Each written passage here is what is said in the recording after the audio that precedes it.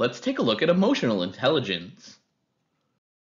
Emotional intelligence is the ability to recognize and effectively manage emotions in ourselves and others. As people managers, it's an important skill to ensure that you understand how your behaviors or actions affect others, but also so that you can see how those who work for you respond. Being able to effectively manage emotions is important for workplace relationships with colleagues and peers, for building effective associations with customers and suppliers, and being able to work effectively across functions. Organizations and individuals can take a variety of approaches to develop emotional intelligence. Encouraging your team members and taking the time yourself to reflect on interactions is one of the most valuable ways to learn about emotional intelligence. Asking others for comment or feedback about how behaviors or actions have been perceived will provide some additional information for individuals to take into account.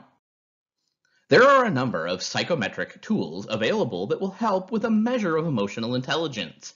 External consultants and training providers often training in emotional intelligence. Organizations that demonstrate a high level of emotional intelligence are likely to see strong team interaction and be more productive and supportive in terms of their relationships between people managers and team members. Employees who work for emotionally intelligent managers are likely to feel more supportive, developed, and coached and recognized for their efforts. It's likely that they'll be open and adaptable to change, optimizing their strengths and performing at their best.